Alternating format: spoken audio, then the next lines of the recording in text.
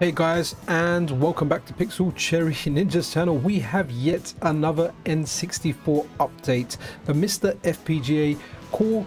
That's a work in progress that Robert Peip has been working on tirelessly for some time now. And guys, we are getting frequent updates, and I have to say this has to be probably the biggest update it has received. Graphics are just coming together so nicely now. So before we get into this video, I want to give a mention to a subscriber of the channel, AM. Big shout out to you, buddy. He actually mentioned, hey, there's another call. I was kind of on it already because I've been in and out of the Discord while I'm off work, but it's always nice when you guys tag me, regardless of whether I know about it or not. It's always appreciated. So a big shout out to AM. Also, I want to say, guys, Video Game Esoterica will have a video out on this call tomorrow as well, so make sure you check that, because he will give you some scientific facts and some information about, I guess, the science behind what you're seeing. I'm just going to tell you, hey, look at this game, it looks cool, and this is Cruising USA, and damn right, guys, it looks cool. This is fully playable. Now, I don't know the game. I don't know this game. I never played this on the Nintendo 64. The controls are a bit, they're definitely very sensitive and take some getting used to, but man, this game's a lot of fun. And I can see like some kind of effects, some vertical lines up top there, but apart from that, but the game is fully playable. Like, I haven't completed the game. From what I played of it, it plays fantastically well, guys. And there's a lot of games. We're going to have a look at some games, we're going to revisit some old games, and guys, it is awesome. But what Robert says about this in this update is the RDP added new textures plus palette modes, and RDP modified pipeline to support palette read and reach timing closure again. That's the notes in there, but like I said, make sure you watch Video Game Esoterica's one tomorrow. He'll definitely give you a better understanding of exactly what the changes are. But look how great Cruising USA is running, guys. Like, honestly, I can't believe how quickly this core is just becoming like something. I mean, guys, honestly, I'm amazed. I'm amazed. I did not expect to be where we are now already. But anyway, let's look at some more games. But yeah, man, fantastic.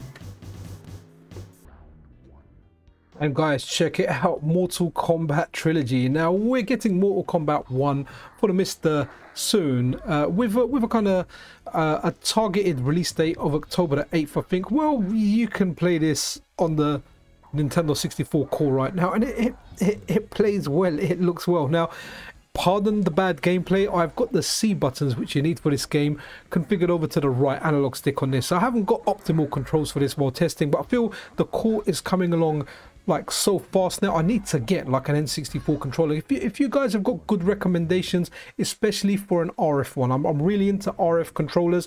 If there's one, if there's an RF one out there, I'd love to get one. Ultimately, I could use a wired one, but I prefer RF. So if you've got any suggestions for one, hit me up in the comments below. But guys, look at it, Mortal Kombat Trilogy is looking good. Yeah, there's some graphical issues there, like you can see, like at the bottom there, that little kind of wavy stuff there. But this wasn't even booting into game on the last one. If you've been following these videos and following like the progress updates, we couldn't get into Mortal Kombat Trilogy. We got into Mortal Kombat 4 where we kind of had like the kind of shadowy outline, but look how far and look how good the graphics are looking now. I am looking forward to playing this, and like I said, guys, I did try block up, but clearly it's that death move where Scorpion scorches them isn't available in the trilogy. But guys, this is looking really well. And also, I just want to say, if you want to stick around until the end of the video, there will be a tutorial. I'll just put a quick tutorial out there because, hey, I really do feel it's worth playing this core right now. It is in a good state, and definitely check it out. I mean, there's a lot of games you can play and enjoy. Okay, next up, guys, we have BioFreaks, and this game is a little bit of a guilty pleasure. A friend of mine who had like this piracy device for the Nintendo 64, he had like every single game out there. So I was fortunate enough to have access to pretty much every Nintendo 64 game. It doesn't mean I played every game, because I never remember playing Cruising USA, but I was really into fighting games around this time. And when this came out, like, I was trying to convince my friend to play it because I liked how it looked, and to be honest, it doesn't even look too bad now. Do mind the gameplay because, like I said, all the C buttons are mapped to the right analog stick while I was doing this video. But look at it, the graphics are looking good. There's still some imperfections in there, but honestly, if you just think about where we were 1 week ago to where we are now. But this is BioFreaks, and guys, it's looking good. It's playable. Now I haven't played these games for a massive amount of time. Like, I haven't tried to complete any of them. To be honest, I've got to go to bed early. I've got an early start tomorrow, but I really wanted to get this video out. So maybe further on down the line they lock up or something happens. And as you can see there, my character's kind of, the graphics have just kind of, he's turned into like the metal version of himself or something. But guys, BioFreaks playable, and check this game out. It's kind of fun in the jankiest way. Okay guys, big improvements in Mario Kart 64 now. I've seen people on the Discord that have actually they've completed cups on this, and this is very playable. So if you remember, if you've been following these progress update videos, when we first started we were a big black block, then we became a smaller black block. Well, now we're that smaller black block with our character in there. You can see Toad in there, he's just got that black box around him, and also we can see what position you're in on the left hand side. I'm currently first, and you know, I was rocking on this game. I did actually finish first, and had some fun blasting the characters. We can see the power-ups now. Previously you could see like the outline of what you had, or it would be like transparent, but now we can kind of see everything. And honestly, this is so playable now. And honestly, like, I don't know how long this core is going to take, but at the rate Robert is going at, it really does feel like it's going to be sooner rather than later. Don't quote me on that because I know nothing. And another thing I have to say, which someone, I'm really sorry, I can't remember the username, but obviously I'm always ganging in a Discord, and I do find Discord overwhelming. There's always a lot happening in Discord, and it's hard to keep up. You know, you do stuff in normal life, you come to Discord, there's like a million messages. But someone said, hey Robert, you know, you could be putting these out on your Patreon and just giving people Patreon access to these, and you know, you could be literally bleeding it. But Robert's not. Robert's putting these out for everyone to enjoy on the Discord, so it's available now. Like I said, end of the video there'll be a quick tutorial, a quick refresher of how to get this. I didn't want to do it at the beginning because I think I've done a couple of tutorials about this already, but look at the state of this core. If you want to play Mario Kart like this, then guys, you can play it, and it's still fun. Like, this is a fun way of playing Mario Kart, and just hats off to Robert, man. Like, just such a nice guy, man. The guy works full time, and in his spare time he does all this extra work to bring us these calls. And you know, the guy is just working hard, and he could paywall this, and there's nothing wrong with being charged for your work. I have absolutely no issues with that, but he's putting this out free for us to enjoy. So like I said, if you want to enjoy this and you want a little hand in how you can get this up and running, it'll be a brief tutorial at the end just to kind of get you up and running. But yeah, man, look at it. Mario Kart is looking damn good. Guys, this is a quick look at a game called Bangai-O. Now, this was requested not once, not twice, but many times, especially during live streams, and I always said I never had it. Turns out I did have it. I was looking for Bangai-O, but there's two words ahead of it. Begins with B, like something Bangai-O. It's here. It's not in the greatest state, but this is a fun game. I completely forgot how to play it, and I look forward to testing this out in future updates now that I know what it is. This game actually locked on me, but I did get into game and I fired some missiles, and there you go. It's locked up. Guys, here we have Dr. Mario 64, and I wanted to show the intro because it looks really good. Almost kind of reminds me of that kind of Paper Mario vibe. But it goes into game now. It looks like perfectly playable, even though my gameplay was far from perfect. I just suck at this game, guys. Okay, here I am in game, and please, guys, don't laugh at how bad I'm playing. I don't know how to play this game. Maybe I'll learn it and I'll go to test it, as long as the color blindness doesn't kind of kick in. Maybe I'll go and play like the Game Boy DMG version. I think there's one out, because I may not need to depend on colors on that, because hey, it's a green screen and there's only a couple of colors there.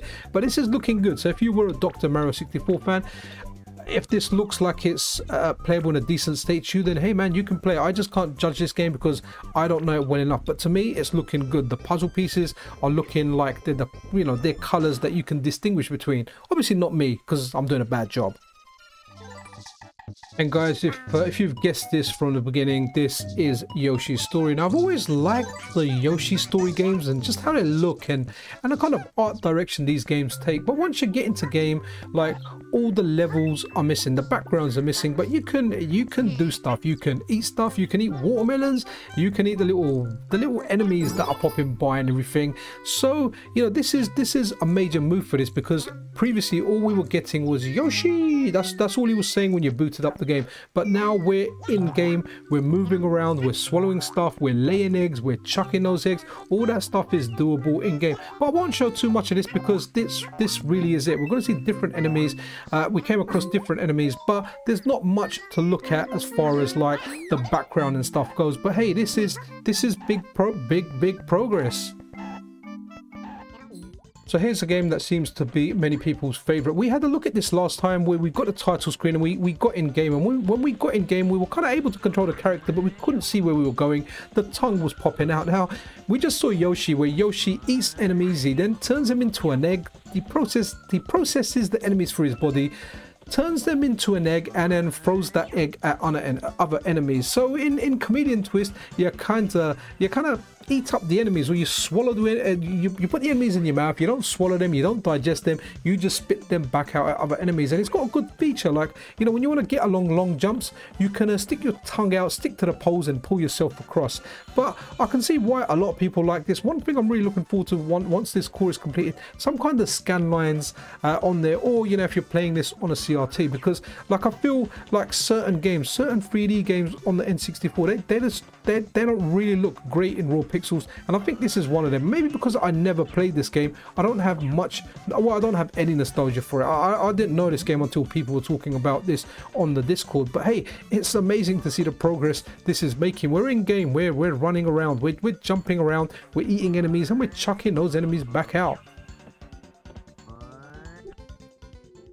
And Bomberman fans rejoice. We have Bomberman here. It's booting up, we're getting in game. And then one thing we're kind of noticing, where we had graphics missing previously, now we've got like certain graphics with black borders around there, like that tree. Well, it's gone off screen now, but the tree that we were seeing there. But this is an interesting title. Maybe I'll check this out when this core is fully complete. But it's Bomberman, but it's like an adventure Bomberman. So but it runs decently well, and I'm sure if you're familiar with this game, you can get your way around. But a lot of the graphics and everything are intact, and there I am, just jolly Bomberman jumping around, chucking bombs, because hey, that's what I like to do. So guys, I wanted to have a look at Resident Evil 2 again. And do you remember previously where we only had like the silhouettes, we had the black shapes for the objects that Leon is pushing, and Leon himself was a black shape, and we had no text. So now we're getting a text when he's interacting with the items. But yes, it's looking good. I tried to get into the game didn't start. So this is just the demo part at the beginning of the game. But like I say, progress. We are making progress. Initially it wouldn't boot, then we'd kind of see the demo with the silhouettes, and now we've got more graphics being formed. So moving along nicely. And you know what they say, guys, there's no party like a Mario Party. I really wish it was like a rooftop scene and there they were playing their video games and whatnot. But Mario Party 1 boots into game. I think this is like a beginning kind of FMV kind of thing once you get into the game. But then later on, when you do actually get into the gameplay, it is, well, let's have a look. And here we are in the gameplay. This is what it looks like, and the game just kind of hangs here. But we couldn't even boot Mario Party 1 before. We kind of got to the title screen on Mario Party 3, but Mario Party 1, at least for me, was a no-go. Progress being made on this. Here we have Killer Instinct Gold, and man, I just love how that Nintendo, the end kind of flips around and explodes the rear logo, and the title screen, we've got more colors. It is looking good. I go into arcade mode and I can select my character, but that's kind of like where it goes. I kind of got excited because I thought I might get into game, and I'm not sure if someone over in the Discord got into game. I didn't. You know, I picked Saber Wolf and I was like, let's have some Saber Wolf action, and then eventually I just got to a black screen where the sound was playing. Let's rock and roll. Okay guys, before we do the tutorial, let's finish up with Star Fox, or as we knew it in Europe, Lilac Wars. Guys, this is looking good.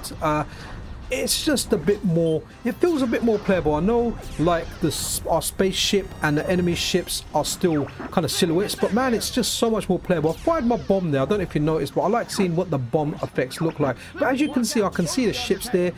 As usual, bad gameplay guaranteed, but I'm locking onto stuff, I'm shooting stuff, and it's definitely become more playable. And when I do a barrel roll, you know when you press the R button and you move it left or right, when I'm spinning, before like the effects were kind of distorted, now they're not distorted. It's looking good, and I'm pretty sure someone will end up going through the game or going through a large part of the game, because someone actually, in fact, someone whose clip I showed before the channel with Super Mario 64 has actually completed the whole game. So that's insane. Friend over on Discord, they've actually completed Mario 64 on the previous version of the record, the one that was released on the 21st. So I haven't actually tried Mario 64 on this run. I just kind of left it out, and like I said, I've got an early start tomorrow, so I'm trying to get this video out today. And like I said as well, be sure to watch Video Game Esoterica's one, because I'm sure he'll do a few different games to me and he'll talk about like the tech behind it. But guys, let's get into that tutorial now, so you guys can get this up and running for yourself if you choose to do so. If you're not interested in tutorial, guys, that's the end of the video. Like and subscribe, all that good stuff. Okay, so guys, if you are here on this part of the tutorial, it means you want to get this core up and running for yourself. Now, I'll walk you through how to do this. I can't help you with the BIOS file due to legal reasons, and it's copyrighted material, so I can't help you in how to get that. That's something you have to get for yourself. But I'm going to show you everything else. I'll even show you where the BIOS goes, but like I said, I can't show you where you can get the BIOS from yourself. That's something you guys just need to work out for yourselves. Find it for yourself, but I will show you what to rename it to and where to put it. So first of all, head over to the MiSTer FPGA Discord. If you're not a member, there's an invite link in the description of the video. Like I always say, if you're going over there using my invite link, guys, be cool, be respectful, respect the mods. And if you head over further down, you've got the Nintendo 64 on the MiSTer cores. You've got Nintendo 64 cores, and the guys there are really cool. So a big shout out to everyone on the Discord. But what you want to do is first under feeds and test builds, head over to test builds. Now, I like doing the tutorials in real time, so I'm doing stuff so you can kind of follow along. So feel free to pause it where necessary. So let's go ahead and download. At the moment, it's the latest one. So if you're watching this in the future, go for whatever the latest one is. Currently, time of the tutorial, what you just saw in the video was the 23rd 08/2023, the 23rd of August. So let's just download that. You can click it here, and here you go. That's only going to take a second to download. It's 3.3 megabytes. Now the next thing we want, I'm pretty sure it only works on the unstable version of the MiSTer operating system, the latest unstable build. So if you go to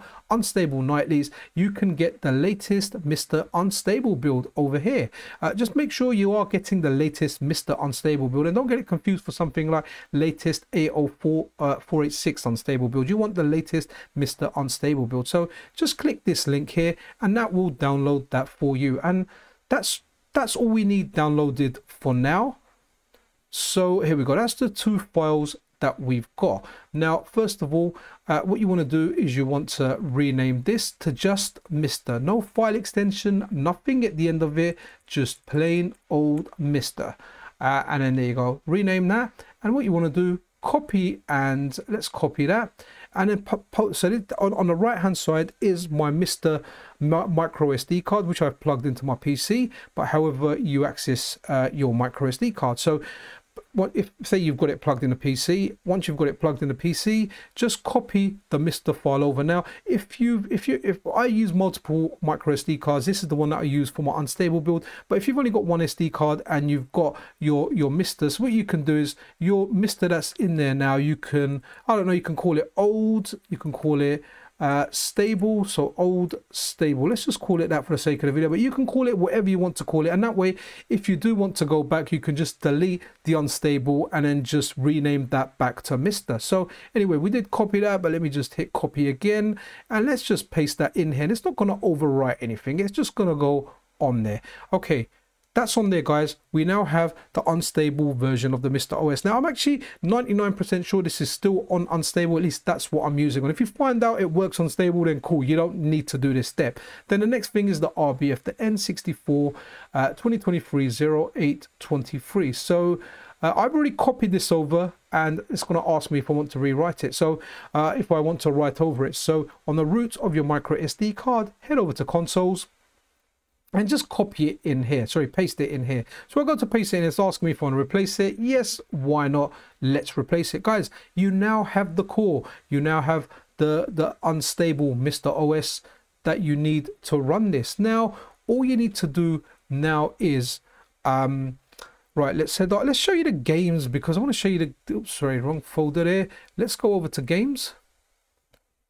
And once we're on games, we just want to go over to N64. Now if you don't have this folder on there, which you won't have because it's not part of update tool yet, just create a folder over there, N64. I'm not sure if it's case sensitive, but a capital N and a 64 next to it actually works for me, and it works well. So once we're in this folder, that's my BIOS file. Once you find your BIOS file, if you're searching for it, search for something like Nintendo 64 BIOS Japan USA PIF, PIF. Once you do find that file, just rename it to boot.rom and place it in the N64 folder. And these are all the games I've got. Now your games, I've got them under the .z64 extension, and I've also got them on the .n64 extension. Both of them work. They work absolutely fine. Most of the games you saw in the video were .n64. A couple of them might have been Z64s. And there's one other thing that you need to do, which is head over to Vampir's site, which we'll go and do in a second. And you're going to get this file here, N64 database text. So once you're over to vampire.net, I'll leave a direct link to this in the description of the video. Let's just fall down, and this actually gives you information about the BIOS file and everything, and it does help out. So this is a very, very good resource to check, and a big shout out to Vampire, very, very helpful member of the N64 or the FPGA MiSTer FPGA Discord in general. So here you go. This is what you want to do. So N64 database, just download this. We're going to right click here and we're going to do save link as. And he's named it correctly as well. Just leave it as it is, N64-database, and just save that. And that will go into your downloads. And that's it. Let's go back to our folders now. Okay, so here we go. We've got the N64 database in there, and we just need to add that in here. And well, I've already got it in here. It's going to ask me to replace it. And then we're good. That's it. And what that does is that loads all the settings that gets a lot of the games to work. So yeah, we are good with that, guys. And once you've got that, you're good to go. So just to kind of go over the steps, we downloaded the MiSTer main that we put on the root of the micro SD card. And once we've done that, we then put the RBF file, which is the core, inside the consoles folder. And then, sorry, I kind of should have done this step at the beginning, but if you whenever you do that step, you want the N64 database text within games and the N64 folder that you're probably going to have to create if it's the first time you're using this core. And there you go, that's the N64 database.txt folder. And then the BIOS that you've got, you need to rename it to boot.rom, and you need to place it in there. And obviously you need to have a bunch of games in here. .n64 and .n64 and .z64 work fine. Sorry if I'm stumbling on my words a bit. It's actually quite late here, and I'm a little bit tired, but like I said, I kind of wanted to get this out there. But that's it, guys.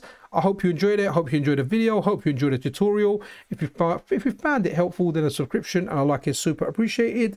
I'll see you guys around. This is Pixel Cherry Ninja out.